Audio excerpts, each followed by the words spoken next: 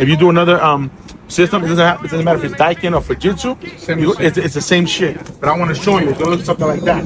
We tighten this up, we're good to go.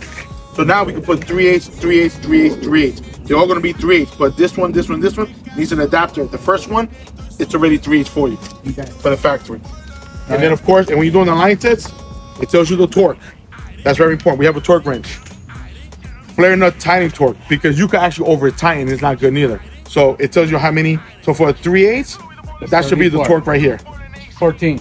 Now, if it says here 1/2 inch and 5/8, 1/2 inch, 5/8, the only one you really want to do 1/2 inch or 5/8, because technically this is 1/2 inch and this is 5/8. Only difference is it's an adapter. So if I'm going to do a torque 3/8, 3/8. I'm going to do a torque 1/2 inch, this is 1/2 inch over here. That's what you're going to go by. 5/8 is the last one here. And then 3/8, the connection, that's what the torque, that's the torque is. I'm telling you, because people make so stupid mistakes, they don't read. How you doing, my gente? This is Moses, or Tio, as everybody knows me. This is a torque wrench. Before, Louie was explaining something about this condition, why we need this tool.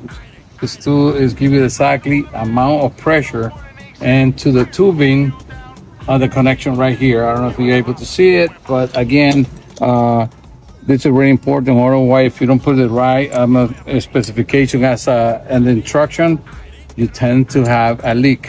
So that's very important that you use these tools so you don't over tighten or you less tighten. So this is really important to have this tool combined with this specific connection.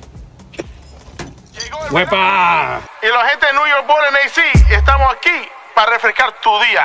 ¡Huepa! ¡Qué calor!